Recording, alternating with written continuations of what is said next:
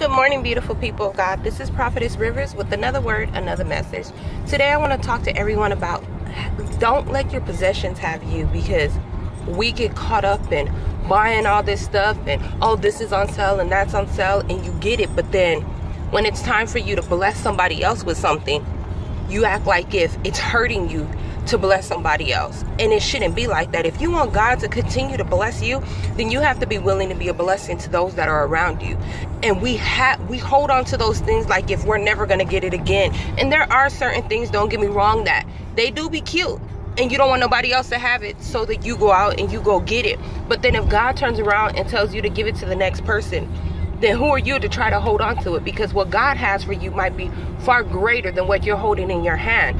It's like, have you ever seen the picture of the little girl with the teddy bear in her hand, but then it shows a picture of Jesus with a bigger teddy bear behind his hand, and he's telling her, well, just give it to me. And she's saying to God, but I love it, I want it, I don't know if I'll find another one like it. But she doesn't know what's in the hand of the Lord.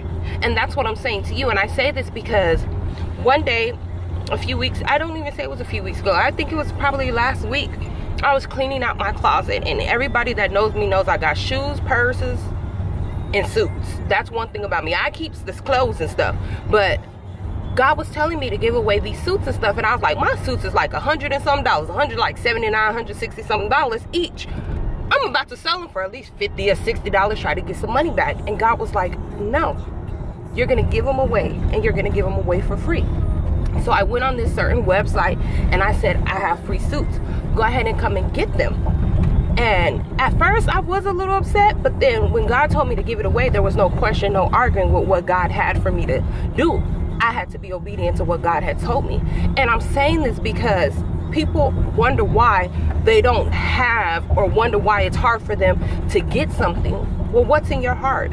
As us being children of God, we should be so knitted in the body of Christ that wherever we go, whether we get stationed to another city or we go to visit people, people should know that you're a child of God. They shouldn't have to question, is she a child of God or is he a child of God? Are they living their life right? You should be so knitted together in the body of Christ that people can see the reflection of God inside of you.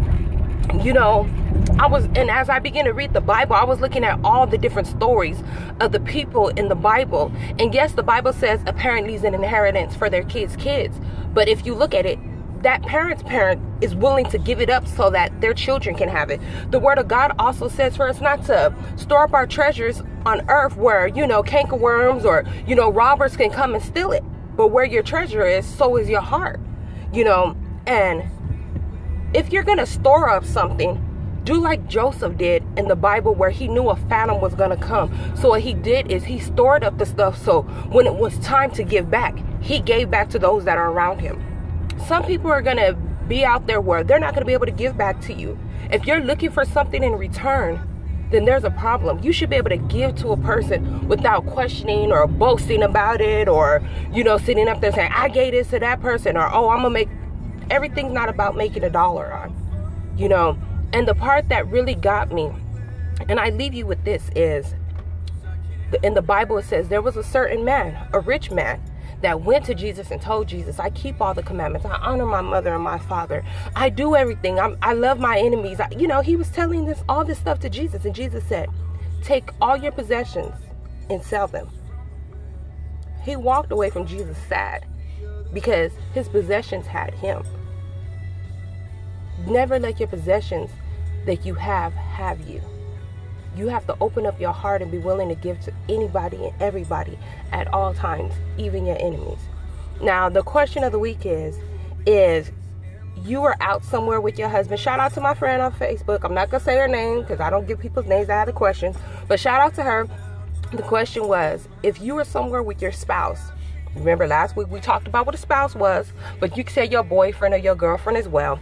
And say you guys are out somewhere and somebody gets into it with your husband or with your boyfriend. As you being a woman, do you step in? That's what I gotta say about that. Yes, my husband knows how to deal with himself, and sometimes he's not even gonna put himself in that situation to even, you know, get in an argument with the woman or, you know, whoever the female is. But there has been times not with him, but there has been times where people will just try to try you just because, and at the end of the day, that's my husband. He don't have to tell me to step in for him. I'm gonna do it off the muscle. Disrespect is what I'm not gonna allow. That is my husband. You are not about to disrespect him, especially in my presence.